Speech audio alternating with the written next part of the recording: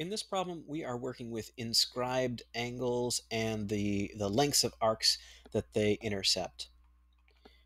We are being told that IK is a diameter of the circle. So let me just draw that in, highlight that. So this is a diameter.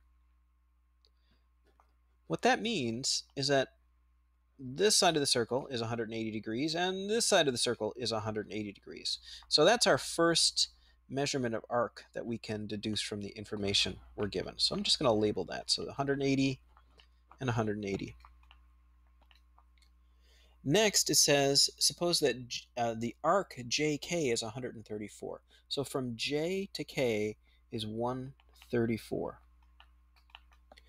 And angle KJL, so that's this angle right here, is 67 degrees.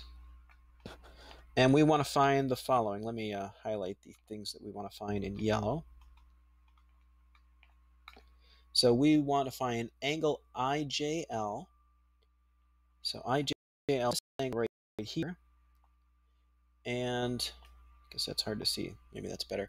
And then angle IKJ, that's this angle right here. Okay, so we want to find those angles. They correspond to these arcs. So this arc and this arc. So those two little pieces is what we want to find. All right, so there's some other information that we can fill in. This 67-degree angle right here cuts off this arc. So that arc is 2 times 67 because an inscribed angle, one that starts from the opposite side of the circle, cuts off twice as much. Now, this little yellow piece is, if we add that to the 134, it's got to add up to 180. So we know this little yellow piece is 180 minus 134. So that's 46.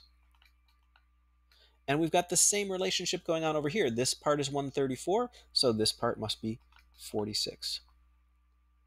Now, these two arcs are the ones that correspond to the two angles we're looking for. These are inscribed angles, so this arc is twice as long as the angle is big. So these two angles are each going to be half of 46, or 23.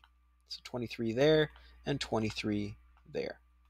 So the answer for both of these is 23 degrees.